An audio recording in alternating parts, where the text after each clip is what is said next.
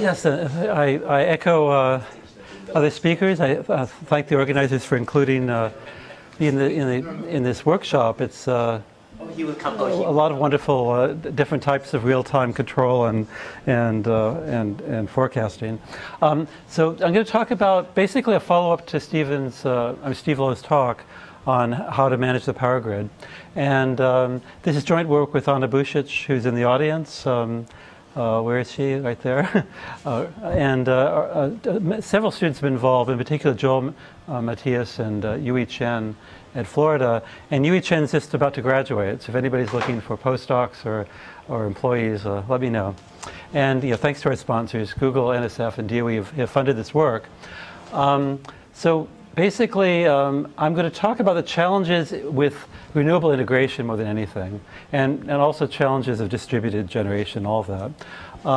And a lot of the challenges are because of the fact that we really need better thinking about control strategies and all of that. We have to really get back to basics, and I'll explain what I mean by that.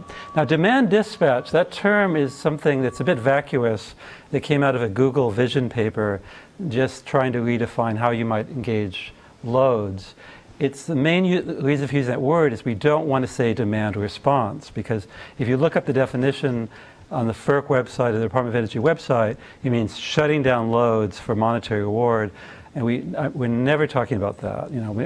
We don't want to cause chaos among consumers if we're using loads to help regulate the grid.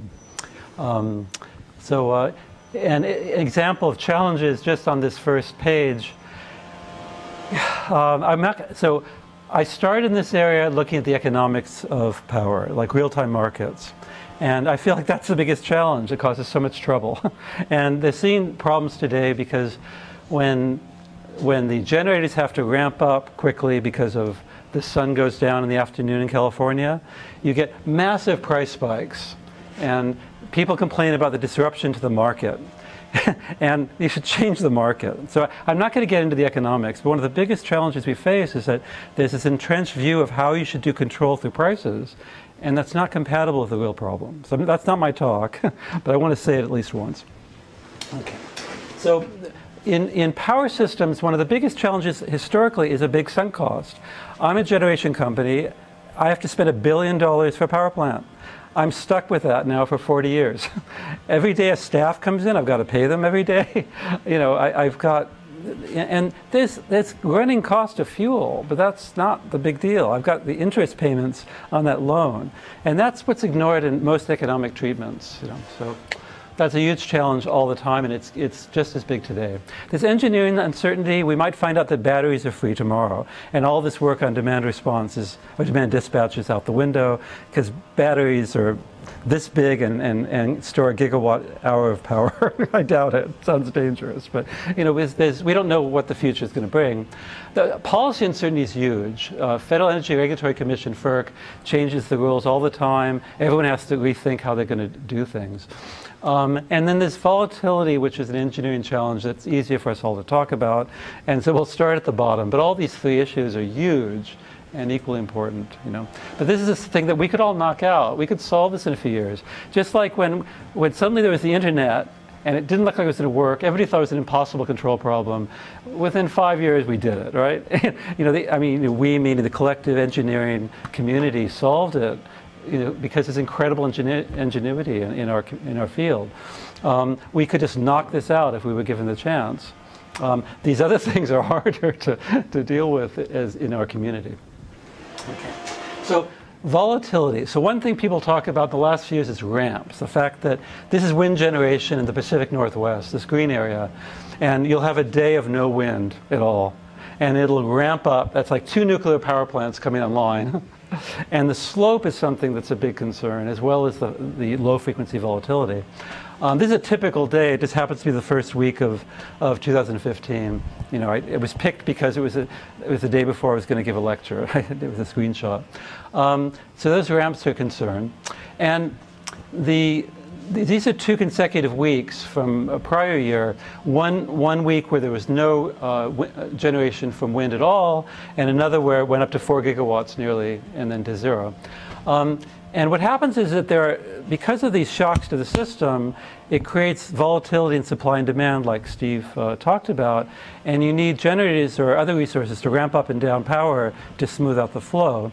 And that's what this is. So signals are sent to hydro generators in this region. They open and close the valves to let more power, inject more and less power into the grid.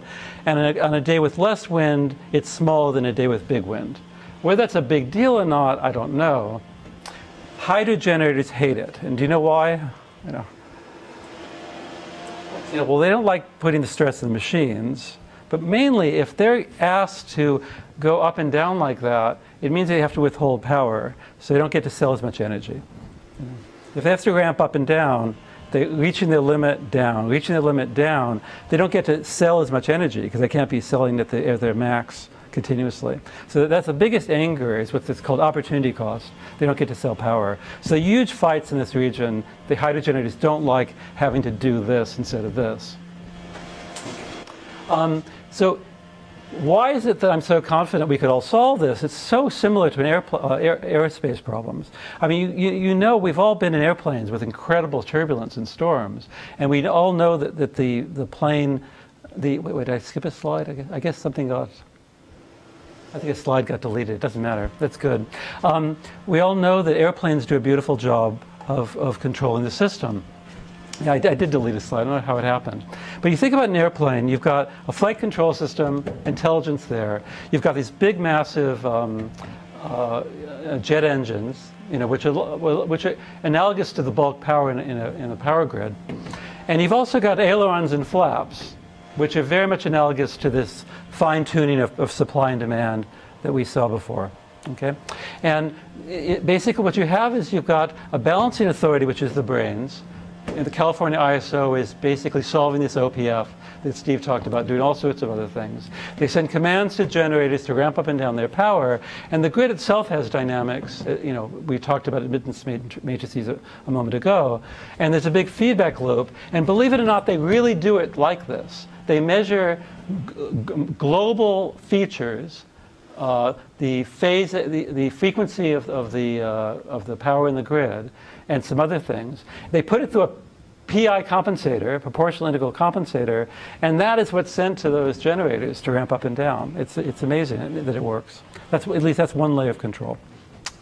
So if airplanes can be so robust and handle such massive disturbances, why can't the grid? I don't see any reason. I think we could handle it. Okay, so let's do some examples about how a control person would solve the issues today.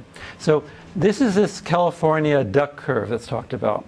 So you've got the net load is 20 gigawatts. It drops down to 10 gigawatts and then shoots up again. This is what people expect to see in 2020. It drops down because of solar energy. The sun comes up, so the net load, the load minus the energy from the sun, goes way down. And it's the ramp today that's scaring them. And it's scaring them partly because of the markets. The prices shoot up. And it's a lack of resources. That's what's happening. There aren't enough fast generators that can follow that ramp. And it causes problems in markets. And so today there's a market, there's an auction for ramp up products, and an auction for ramp down products. It makes me want to scream. So we could solve this problem. As an aerospace engineer, you'd say, well, there's a trajectory I'd like to track. My airplane can do that very easily. My generators can ramp up slowly, ramp down slowly. That problem solved. And now there's a deviation signal I have to deal with through the flaps and ailerons. All right? So then you look at the difference, and you get a couple of zero energy signals. One is low frequency and one is higher frequency. You find other resources, not maybe, batteries are being pushed in California. Boy, that's annoying. Batteries are being pushed in California, but the size of a battery to supply that blue curve would take over probably all of, all San Mateo County. It would be a massive system. So obviously, I'm thinking about loads to supply these services.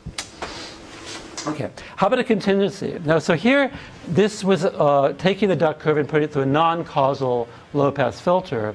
If there's a contingency, say a sudden loss of generation, we don't know when it's going to happen, so we have to use a causal filter to smooth that out. Something like that. So a generator can handle that. It can't handle suddenly supplying this power due to an outage. If you had batteries to follow this total signal, you'd have to discharge the batteries here and then recharge them here. But instead, you could use loads. So you could look at a mid-pass and other look at a frequency decomposition of the error, and use different resources for each of these frequency bands to track this signal. Okay. And the highest signal here maybe would be batteries. This thing here we'll discuss in the talk what resources might provide that blue curve. All right. Again, these are zero energy signals, so think about batteries, but batteries are expensive and they don't last forever. They take energy. That 32 megawatt hour battery in San Diego has a huge air conditioning system around it. It costs a fortune and it uses a lot of space. All right, so let's do a thought experiment. Suppose that the load in this region was exactly 4 gigawatts.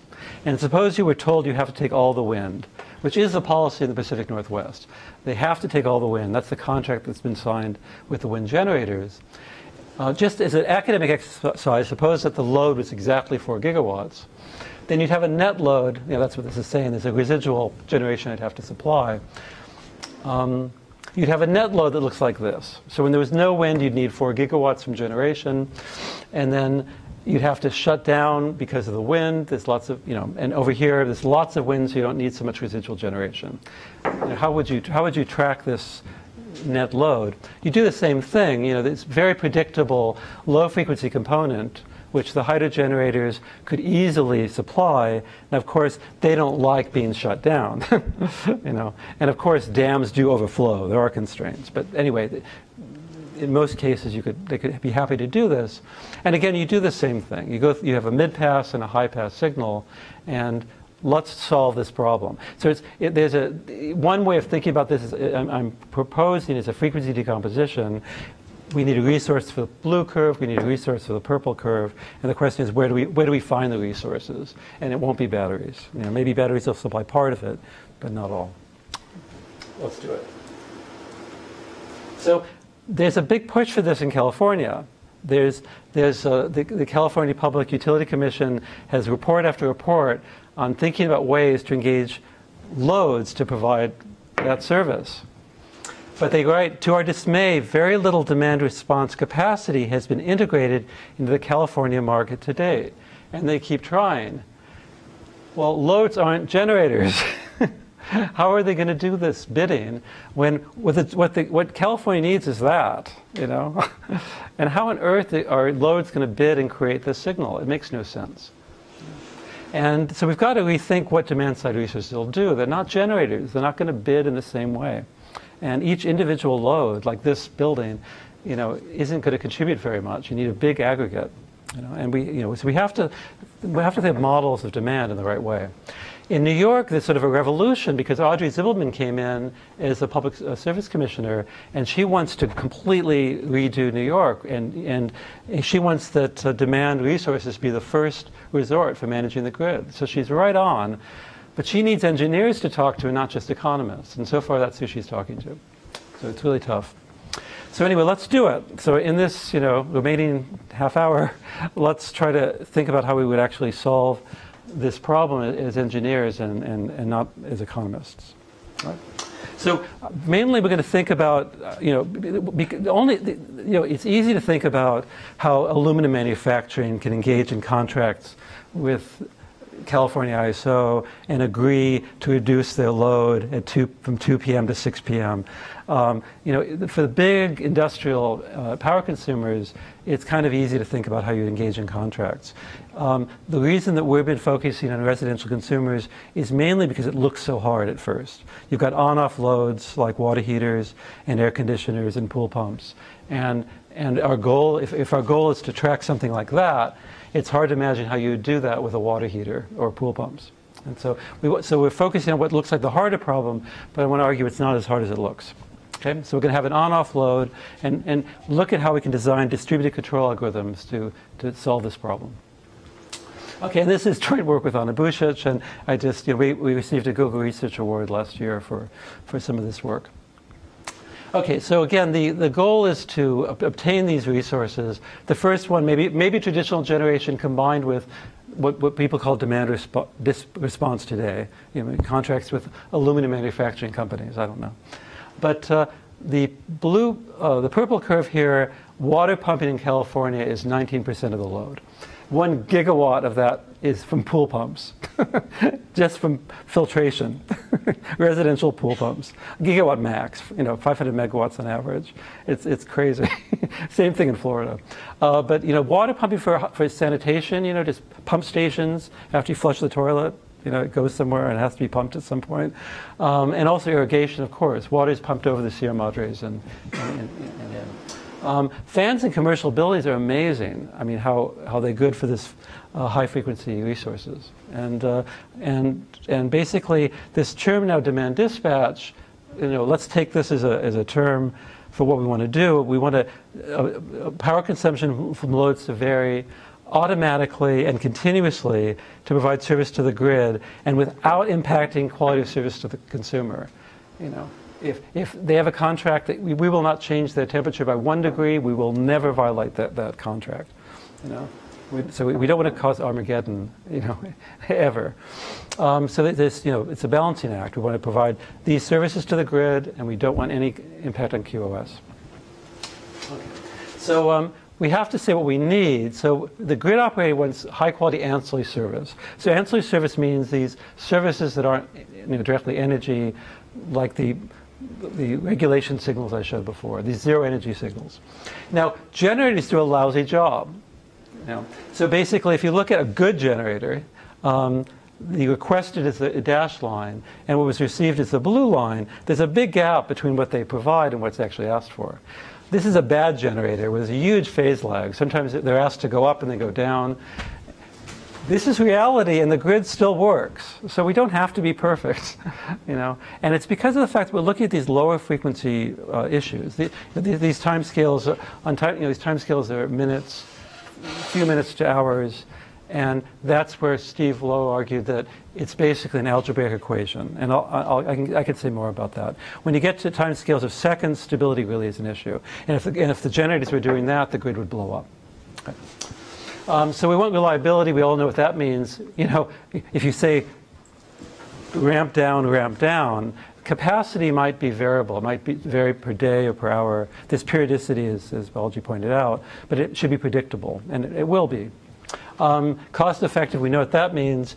Incentives to the consumer being reliable. I mean, basically, it's a contract in place. I want to understand my bill. And sometimes some of the schemes that have come out, the bills are white noise. I mean, some of the studies at Pacific Northwest National Labs, the bills were uncorrelated with the flexibility offered in some cases. And then, of course, quality of service constraints. I've already said this. We want the refrigerator to stay cold and all of this. I don't have to go into that. So again, the definition of demand dispatch is to achieve all these goals simultaneously, and you need distributed control because of the fact that you've got to take measurements at the load to make sure QoS constraints are met, and you've got to do some shaping of the response so the grid operator sees reliable, high-quality ancillary service. So I'm going to talk about one approach to design. I mean, I know that there's going to be many others that come around. So here's one approach to design. This is all mainly for on-off load. I mean, in this talk, all on-off loads. I've got a load here. Think about a refrigerator. It's either on or it's off. There's going to be some sort of local control. There's going to be a regulation signal. Whenever you see zeta, that's from the balancing authority, from an aggregator. It's one signal that's sent to all the loads of the same class, to every refrigerator. And there's some local control, which there's layers and layers here. And the load makes a decision based on, the U is, do I turn on or off? And it's going to do so based on some state information. For a refrigerator, that could be the temperature and whether I'm on or off. And so based on it's state information, and based on this broadcast signal, it'll make a decision to turn on or off. And so far in our work, we've had a pre-filter in this. We transform zeta so it's more suitable for the load. And there's a decision process here, which is something that I'll talk about not in too much depth because that would take a long time. But I'll give you the main idea. Okay, so there's pre-filtering decision rules, and the thing is that you've got to have randomized policies. I mean, it's absurd to think you can't. I mean, what else? You need the degrees of freedom. If this is an on-off load, you need to somehow convexify this problem, and randomization is the way to go. And that's I think, well, you know, that seems clear. Okay, so based by randomization, I mean this is state transition matrix. That's the way we've modeled it. So basically, for each load, we're going to design a family of transition matrices. So P zeta x to x prime is the probability the state goes from x to x prime, given the balancing authority signal is zeta. All right, so it's a controlled transition matrix we have to design. And the problem is, so Steve, you asked me to get into the mathematical details and not make it too high level. And I thought, wow, well, maybe I'll go and spend some time to explain how to do these designs. It takes too long. I'll explain one simple design, but we've looked at 3 different designs, and each one of them takes some work. And I'll say a little bit, but I can't go into much detail. What's that? Oh, good. Thank you. Power consumption. Yeah, I forgot to say that. So Y will always denote power consumption. Thank you. And so basically, water heaters in California, commercial water heaters, the total consumption is 1 gigawatt. And if you look at the power consumption, it's flat. And we're going to deviate that. We want to make it consume a bit more, a bit less, a bit more, a bit less. And so the grid operator's interest is Y, the power consumption. Yeah. Thank you. That should be written in bold. Power consumption. And U is am I turning on or off? Okay, so how to design P zeta is a long topic. It just takes too much time. How to analyze the aggregate, I'll talk about a bit. That's an old topic. And I'm going to illustrate how this thing works through simulations and examples. Okay, so Roland Mallarmé in '84 had a paper responding to the work of Fred Schweppe, who is sort of considered the father of all the demand response ideas. And he looked at this empirical distribution of a lot of TCLs, like refrigerators. Basically, he had a continuous state in his model, and he considered a histogram of the loads. Just modeling the loads, with no local control. So basically, I'm looking at the proportion of loads in each particular state at a particular time t. And this is not the evolution, but this is a histogram. It's approximated by a probability distribution mu t, which evolves according to these state equations. So mu is considered a row vector, p was a transition matrix, and that's the evolution equations. So it's linear in the state and nonlinear in the input zeta. All right. Now the difference with that prior work is that we want to design P zeta to get good input-output behavior. That's been the goal. Okay. Now Y again is power, and there's some function U of x. U is the power consumption when I'm in state x. In all the examples I'm going to talk about, it takes on 2 values, say 1 kilowatt or 0. I'm either on or off. Okay, and so that's the average power consumption over all the loads in this mean field model at time t. Okay, so it's a nonlinear state space model. We've looked at linearization for control design. That's not necessary, but it's been incredibly effective in all the simulation experiments we've done. So it's almost embarrassing how we have to go back to classical control. It works so well. We want to use optimal control or something. We've got this sexy nonlinear equation, but I don't know if there's any point. Classical control is working so well. Just linearize the thing and go. All right. So, this is an example. These are swimming pools, 1,000 swimming pools tracking a regulation signal through this sort of design. Now, so a thought experiment. Refrigerators have a period of 1 hour about. They're on a half hour, they're off a half hour. If you had 1 million refrigerators and you wanted to track a square wave, you could do it, right? If you had a square wave of a period of 1 hour, you'd say, pools off, wait 30 minutes. Pools on, 30 minutes. You'd get a perfect regulation signal, track a square wave, exactly, full capacity, right? All right, what I'm getting at is if you try to track a square wave of a period of 5 hours, that sounds a bit scary, right? Because you turn the fridges off for 5 hours, something bad's going to happen. Now, the thing is that maybe you can track a low-frequency square wave, but at much lower capacity. So there's a sweet spot for a load. For refrigerators, it's an hour. They like to supply a regulation signal for a period of an hour. They don't like 5 hours, and they don't like a millisecond. So what happens when you linearize? When you linearize, you get, so these are 3 different designs, and here are the linearizations, the input-output behavior. For a refrigerator, you get a resonance, and the resonance is at its sweet spot, 1 hour. And so they really like providing ancillary service in a certain bandwidth around their nominal frequency. They don't like low frequencies, and they shouldn't like high frequencies either. And so that's what we find in every example. Yep. So what, apropos this randomization of a single refrigerator, was it just multiplexing the, shut down across several households? So you go down for an hour, the next hour somebody else goes down. That's not possible, because if you look at this Nest thermostat type companies, they have a large number of people in the neighborhood using them. Mm-hmm. So take a fraction of the homes and get them down for some time on a different fraction for the next period. You can get a 5-hour stretch, but not a single, Yeah. Everything's about an aggregate. So, with 200 swimming pools, we can track a regulation signal beautifully. Right, but that's not possible because of this home automation guys are, We're gonna convince Nest that they're not thinking right. Actually, Anna and I visited Nest the day before yesterday and talked with them. No, they're going to have to change their business model. No, they do. They're going to have to talk to control people. They're too isolated from control people. They think that they think the neural nets and economists are going to solve their problems, but they need to talk to some real control people. Seriously, I just know that that they could see how much they could get out of the thermostats if they did it right. They'll change their business model. Okay. So anyway, there's a refrigerator, and I don't think I'll have time. I was going to actually write down what the myopic design is.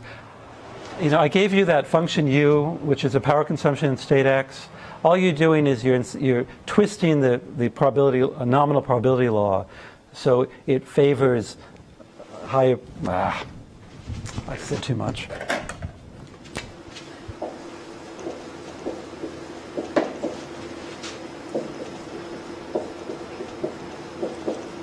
In all of our work, there's a nominal behavior which is modeled by P0 x to x prime, and it's not quite nominal. We tweak it a tiny bit. We add a bit of randomness. So if the fridge normally was purely deterministic, as it gets closer to its upper band, we put in a little bit of probability of switching early. Myopic just means that P zeta x to x prime is proportional to the nominal times e to the zeta u of x prime. So for each x, that's a probability law. All right, and if zeta is positive, this is going to incentivize to consume more power, because u is the power consumption in state x prime. And if zeta is negative, it's going to incentivize to go less. So this blue here is a myopic design. This red is an optimal design, which I won't describe, which we can prove lots of things about. But for example, passivity under certain conditions. But if you look at this is a magnitude plot. Every one of these designs is a strictly positive real passive input-output system. They're all awesome. We can prove a lot of things about the other designs, but the myopic design just, for reasons we don't understand, this stupid design works really well in all the applications we've looked at. Okay. Quick question. Yeah. Can you explain really quick why do we need to have randomization in this? Yeah, well, the thing is that it's partly because of the fact that we could do one-to-one, and I should say at Berkeley, they've looked at two-way communication with each load, and basically rank the loads in terms of their flexibility to change power state, and then knock them off one by one. But the goal here is to try to do this with one-way communication mainly. Basically, we want to be able to broadcast a signal to the loads, and then they take care of themselves. They know their power. They know their quality of service, and randomization is to smooth. Yeah, what's to smooth out the response, basically, and to give more degrees of freedom. It's basically you get this wonderful smooth state space model through randomization, and this thing is designed to be a nice smooth function of zeta. It's the fact that we can make this thing a linear state space model with smooth dynamics. You can only do that through this randomization. So hypothetically, if you turned on or off all the hot water heaters, you have this big jump. Oh yeah, because remember we want to track a signal. We want to perfectly track a reg signal, and I'll give some examples of that. And so basically, because its transfer function is so nice, it turns out to be minimum phase for those of you in control. It turns out to be passive. The linearization is passive. You can invert the dynamics over a certain bandwidth. Now this is too aggressive. Really, we'd only care about the refrigerator in this bandwidth here. But we can. So the pre-filter is basically to get rid of the resonance, and to make the grid operator see something that looks more like a battery. So basically flatten the response, make the phase flat, make the magnitude flat, but not over such a big bandwidth, over a narrower bandwidth. And you can do that through a linear filter, not nonlinear filter. So how does it work? Here's an experiment. Here is 20,000 air conditioners, I think 40,000 air conditioners, 20 different kinds. Okay, so each 20 different brands. Some of them had a period of 40 minutes, some of them had a period of an hour and a half. And for each refrigerator, we designed the whole thing, with the myopic design, the pre-filter, and then we said, grid operator, it's a battery. Charge, discharge, charge, discharge, charge, discharge, and open loop. There's no feedback. And the refrigerators track the signal from the balancing authority almost perfectly. And if you compare what a typical fridge does with what happened after this procedure, you can't tell the difference. Nobody would know their refrigerator is being tampered with. But you put them all together and you get this beautiful tracking. Now this is only 20% of capacity. You'd see more twisting from the nominal behavior if you ask for more from them.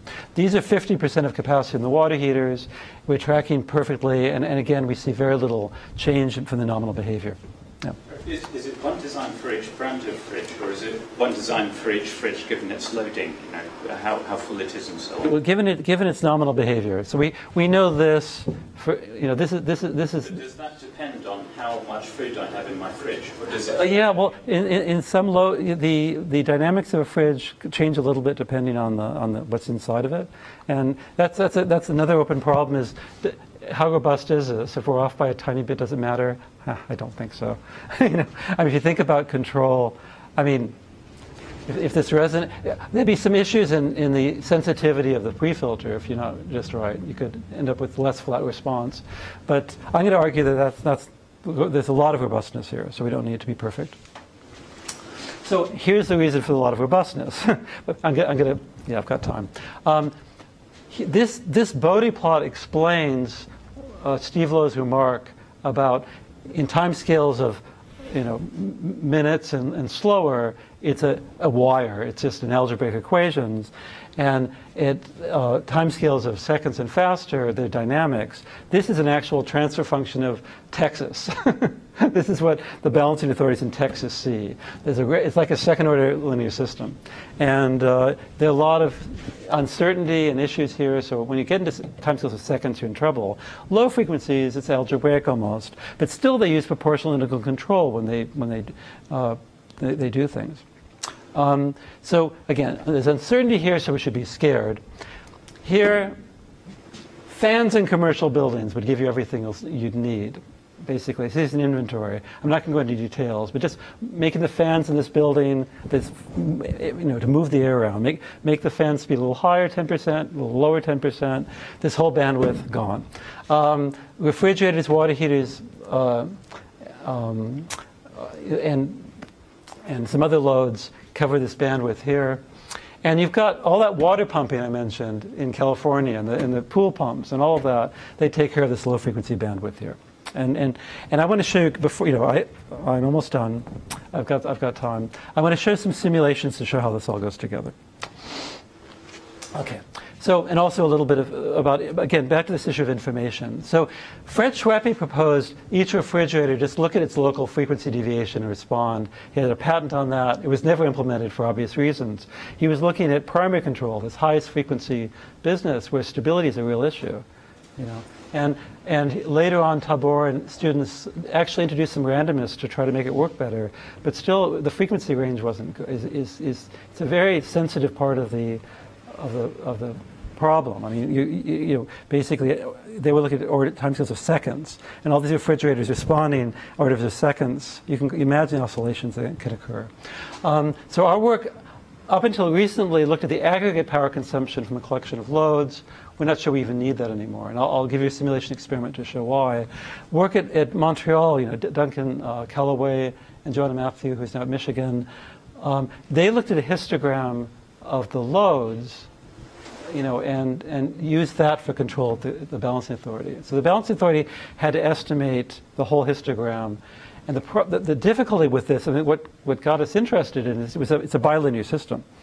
You know, so basically, if you don't do any, here we did a lot of local control to get this nice passive input-output system. If you don't have all those local feedback loops, if you just leave the fridges alone and you just send them a probability log, just send a probability vector. If you're in this state, turn off with this probability. It ends up being a bilinear system, and the theory of bilinear control is just non-existent. So that's why this is they make the problem for the balancing authority really difficult. You know, they have to solve a bilinear control problem, and they do it by state division, and they get successful results. But still, the robustness, there's not much of science for that. So again, I don't need to repeat all this. So you've seen this, and we do this pre-filtering. Each load provides service at a limited bandwidth, and then the balancing authority would only require grid-level information if you do enough local control. If you do enough local control so the collection of loads really looks like a battery, then the balancing authority can say, well, it's a battery. I'll just do what I do with batteries, charge, discharge. So here's some experiments. I'm sorry, but first, one more statement. Why am I so confident? I believe in control. When you have a situation like this, all you want, when you get good tracking, you just want high gain here, and you don't care how much, you know. And so if there's half as many fridges as I thought, big deal. I mean, if there's no fridges, I'm in trouble. You know, so you basically just need the response to be large enough in this region, and you'll get good tracking. And stability is not an issue. It's, again, here is where you'd have to be in trouble, and we have to be really careful. So here's experiments to show this point. There's experiments with, you know, simulations of 1 million water heaters, a few million pools, a few million water heaters and air conditioners and so forth. And we basically, thought experiment, we have a fake balancing authority. We tell them, we gave you a battery, and we didn't really, there were loads. And we gave you 4 gigawatts of batteries at low frequencies. Well, we really didn't, there were only 2. You know, so it's a big mismatch between reality and what the balancing authority thought. And forget this plot, it's too hard to explain.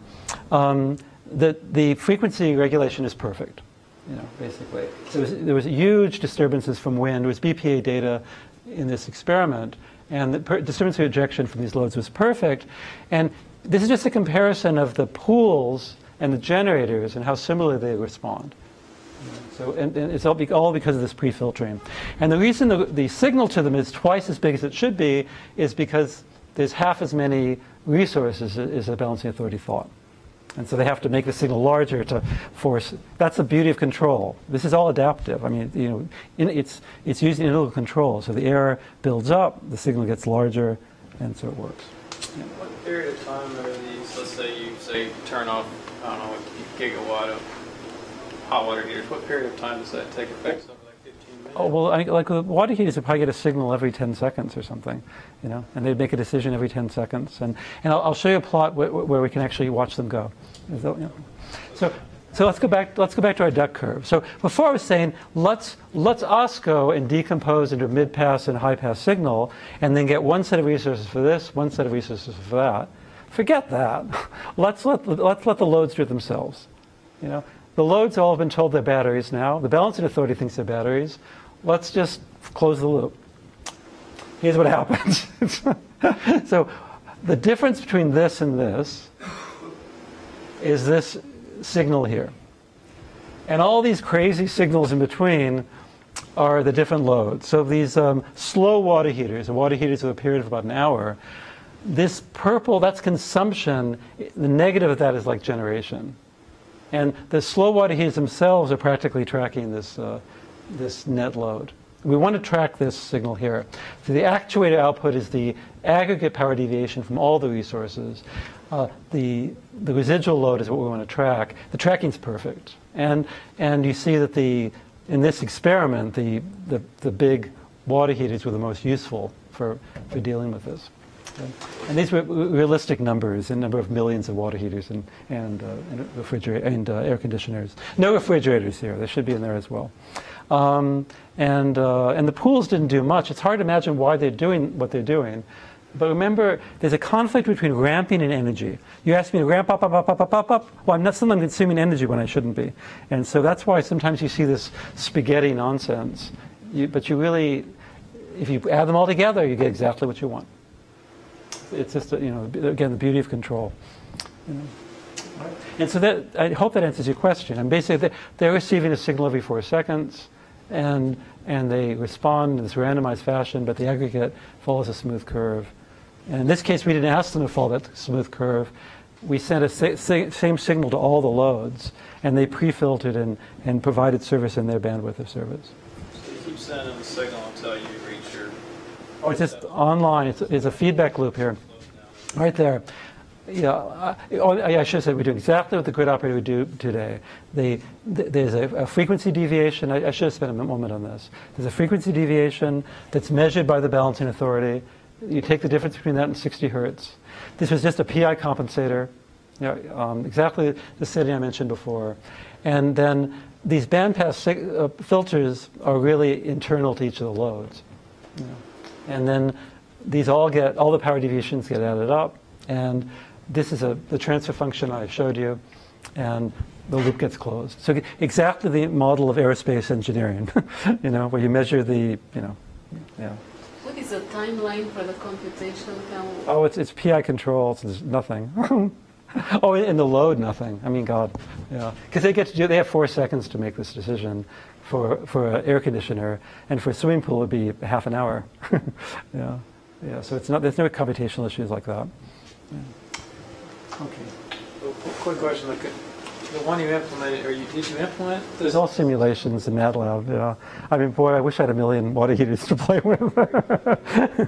Yeah, no way. I guess, yeah, maybe I thought that. What's the plan to implement that? Do you put like a control box you plug in the wall, and then you plug the whatever into? Yeah, no, this is an issue. I mean, right now, we have to swap out the board and put in a new one. I mean, luckily, a lot of people are building smart refrigerators and water heaters that'll be very easy to configure to take this.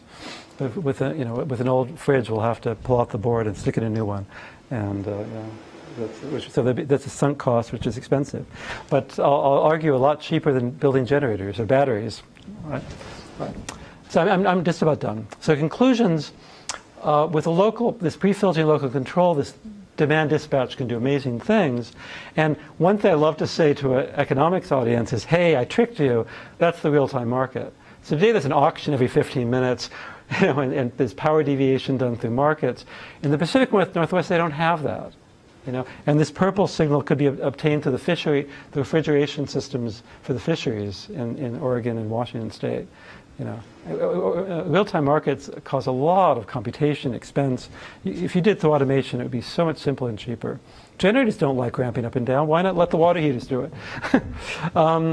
And I didn't, in terms of questions in engineering, I didn't talk about quality of service to consumers. There's a law of large numbers, which gives the mean field model. There's also a central limit theorem. And when we first saw the quality of service distribution to the water heaters, we were really upset. But then we realized we could just truncate it. And it was only a 1% error in the model, So it looks like it might be 5%, but in closed loop, if you just do opt out, Whenever a load is near its thresholds, it just says, forget it, I'm out of the system. You end up only having 1% opting out. But we need a better science for imposing QoS constraints. And there's a periodicity that was mentioned, the time-varying nature of loads. There's a lot of robustness here. I don't know if it's a big deal or not. The network issues, transmission, that's an issue. And is there conflict or harmony between distribution and transmission? I have no idea. In economics, I'm sure this is much cheaper than batteries, to get, especially with big commercial buildings, things like that. Chillers are fantastic sources of virtual storage. And it would be very easy to get things going, but there's big sunk cost. And that's the problem today. That's not appreciated in economic theory in the power area. And so that's why it's very slow to get things started. Because there's this idea of frictionless markets and that everything's marginal cost. Well, no. I'm going to have to invest many, thousands of dollars to get this stuff going, and then it's free. It's basically free. Nobody feels anything. Once you spend that investment, it goes for 100 years and it's all free. And the economic theory for situations where there's a high sunk cost and very low marginal cost is basically non-existent. If you say you've solved that, well, then tell the music industry, because they don't know what to do today. It's a situation that's very similar. But today we do it. I mean, Florida Power & Light has had contracts for services since the 80s, and they can shut down 132.23 megawatts in 40 seconds, like that, because they have contracts with homeowners for water heaters, pool pumps, and so forth. And so if they've been doing that for so long and consumers are happy, then why can't we get a lot more? Thank you.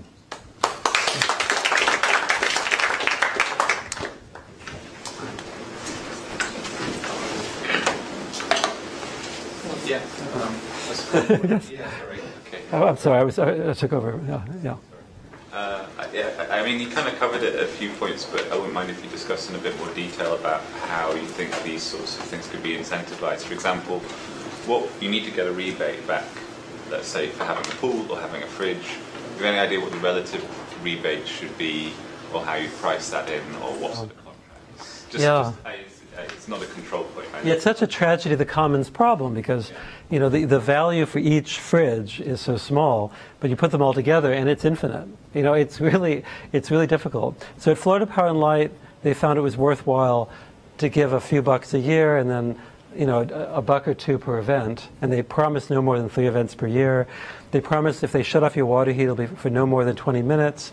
If they do shut off your HVAC system, they have to document why. They have to say the hurricane was coming. And the thing is that all of that creates a public service feeling. People feel like they're saving the state. And so a lot of it is, and also there's this, Balaji's gone now, but there's the social pressure must be part of it.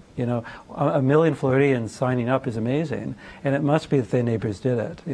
So I'm sure that it's going to be things like, that sort of social pressure that'll come in. Because if you tried to pay mileage payments, if you tried to pay service to the fridge based on how much it ramped up and down, it would be nothing. It would be people, and people would just get greedy and want more. So it's a really, the social issues there are really interesting, but way beyond my expertise. But the thing is, I challenge anyone who's proposing real-time prices for loads. You're competing against Florida Power & Light that can shed 122.23 megawatts in 40 seconds. Leave it down for 32 minutes, bring it back up, and everyone's happy, and they've been doing it for 20 years. So anyone here who says, I can do it through real-time prices, you've got to compete with Florida Power & Light. You've got to prove it. I don't believe it. I mean, if you want to track a purple curve like that, you're going to have automation, get consumers out of the loop, and you'll have and to get them signed up. I'm sure a lot of it's going to be making them feel good, making them feel they're saving the planet, things like that. I just don't. It's really, and there might be standards. It's like they are for efficiency. You have to have a grid-friendly fridge. Okay, thank you very much.